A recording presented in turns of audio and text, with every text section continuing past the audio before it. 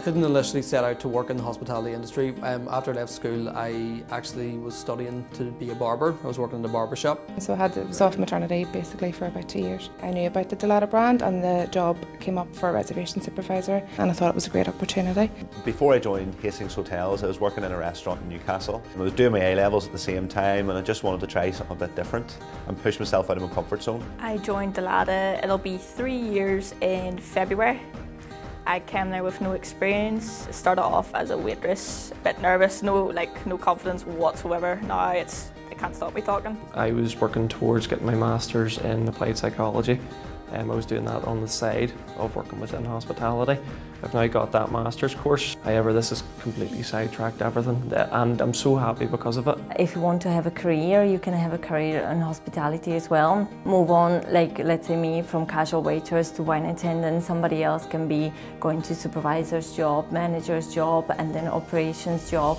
At the start I was a little bit nervous and it was just a normal receptionist position. Never worked in hospitality before. It was a first time thing for me, but since then it's been amazing. Hastings have noticed that I've keen interest in events and they've let me gain the experience through working in the events department. I've done so many qualifications since joining the company. The courses that I've been sent on, the likes of food courses, wine courses, just sort of different internal courses as well to help to progress your knowledge and understanding of everything of the hospitality industry. It's phenomenal really. I definitely do see progression within my job role. A few weeks within starting, I was put on to a revenue manager's course, and from that training I've actually secured myself a job in our new opening. It's definitely changed my career path. I did not expect to get as far as I did. Within a year I was team leader, and then about a short while ago I was promoted to supervisor. So I've been on quite a journey so far. The experience you get, which is second to none. And in hospitality, it's about people. The people I've met over the years, the experience and the stories that I've heard is fantastic. One of my sort of first shifts working in the hotel was the MTV EMA Awards, and we hosted the after party for it. So that was a crazy night. It was one of the best nights I think I've ever worked. We will always have big names, big guests staying with us every couple of weeks, which is amazing.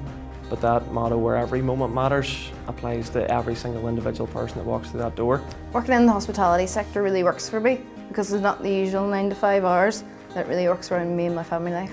If I need to pick up Finn from school, that I'll maybe work the late shift rather than the early and swap around, and it's made really easy. You meet new people, you could meet the love of your life, you could meet new friends, so there's so many advantages of working in hospitality, definitely. There's loads of opportunities. Most of the hotels are big and they have loads of departments, so you can fit in whatever your skills and your ambitions would be. It's very up and coming Belfast as well. There's so many hotels opening, so many more bedroom stock coming into the city. Hospitality for me isn't just a job. Working in a hotel isn't just a job. It really is. It just envelops you within it. I would recommend it to anybody, everybody, and I have done. I've made great friends, I'm learning every day, and I'm really looking forward to the future.